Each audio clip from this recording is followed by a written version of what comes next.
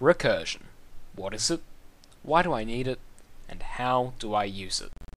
To start with, what is recursion? A good explanation is the Tower of Hanoi model.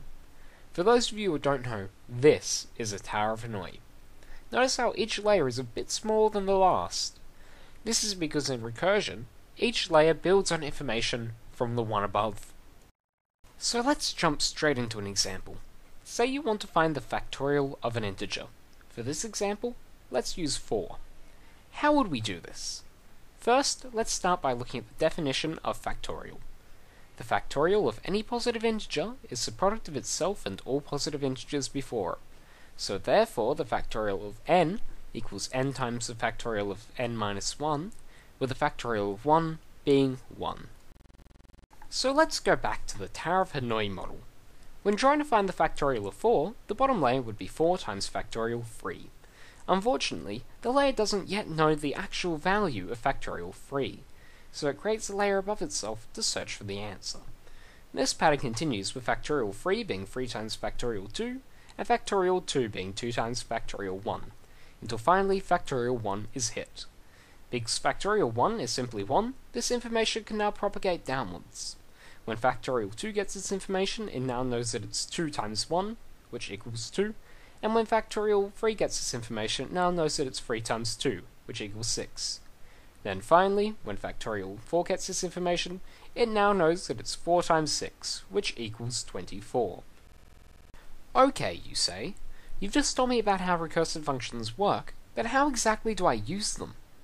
It's quite simple really, just make a function that calls itself. For example, look at the Python function that should currently be on screen.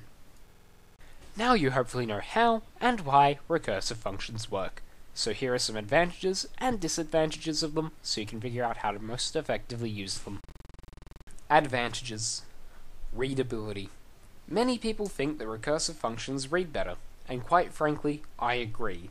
A fairly large portion of the time, a recursive approach will be a lot more elegant than the equivalent iterative approach, if one even exists. And necessity. As alluded to a moment ago, some functions can't be expressed iteratively, at least without implementing your own stack, a stack being the memory holding the recursive program's place and value in all of your function layers. An example of this would be something like the Ackermann function. Disadvantages. Memory usage. Recursive functions can often take up many times more memory than their iterative counterparts, although this can be countered in most modern compilers and interpreters with tail recursion, which is where the recursive function call is at the end of the script. And speed and CPU usage. On the same vein as the memory usage issue, because of the requirement for a stack, CPU usage and speed can be considerably slower with a recursive approach. Although, once again, tail recursion can help to alleviate this. Thank you all for watching, and please subscribe to my YouTube channel if you want mediocre gaming videos on a quasi-daily basis.